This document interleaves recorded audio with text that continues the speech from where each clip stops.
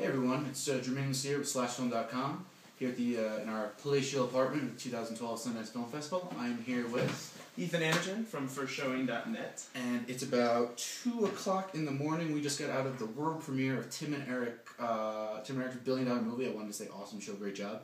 Ethan, what'd you think of it? You know, it was a good movie, great job. Not to put too fine a point on it.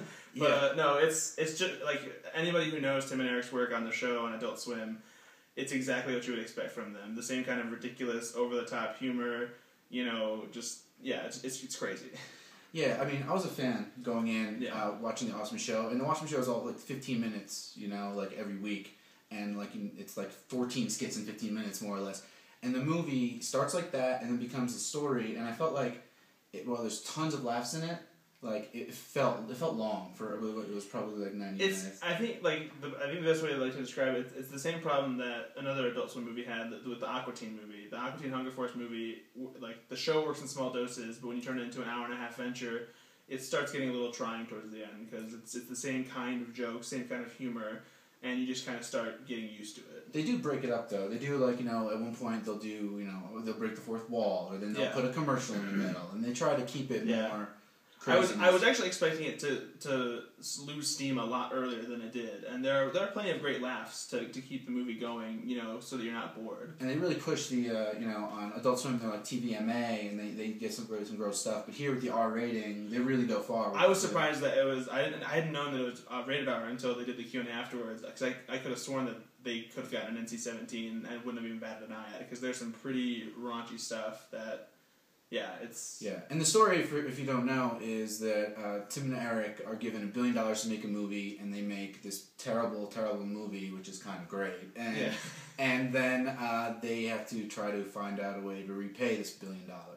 And then they go buy a mall from Will Ferrell. And it's got great cameos. I mean, it's all the people who you see on an awesome show. Will Ferrell, Zach Galifianakis, Forte. Yeah.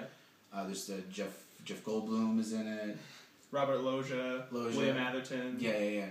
It's if you're a Tim and Eric fan, you're definitely going to think it's really funny. If you're maybe into like weird kind of humor, I think you think it's really funny. But if you've seen Tim and Eric skits and been like, I don't know what the hell is going on, this is really like the anti-comedy, I would stay away. Yeah. They made this movie for their fans. Yeah, because it's very twisted, it's very weird, and it's definitely not going to be for everybody. Yeah. And I don't know, for me too, what I found myself thinking about was like, it's kind of this weird, almost postmodern Wayne's World in a way. That like Tim and Eric are like Wayne and Garth, you know, especially with the movies, because they do the same kind of things. They break the fourth wall. They cut away to a scene that's out of context, you know, of the story of the movie, but and you know, is self-referential to the movie itself. It's very meta, but like, you know, not in a pretentious way. Like, it's all hilarious stuff.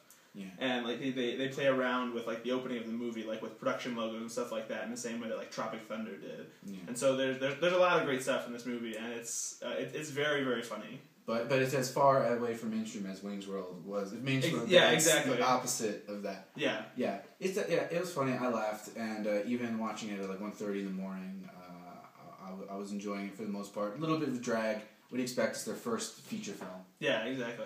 All right, so that's it. Where can we find more of your work? You can find my work on FirstShowing.net. We're doing Sundance coverage over the next week and a half. And you can find mine at slashfilm.com. And both of us will be talking to Tim and Eric, so look for that on our sites in the coming week too. Indeed. And now, as nobody's shooting this, you're going to awkwardly see me walk away. Bye, Miss Wu.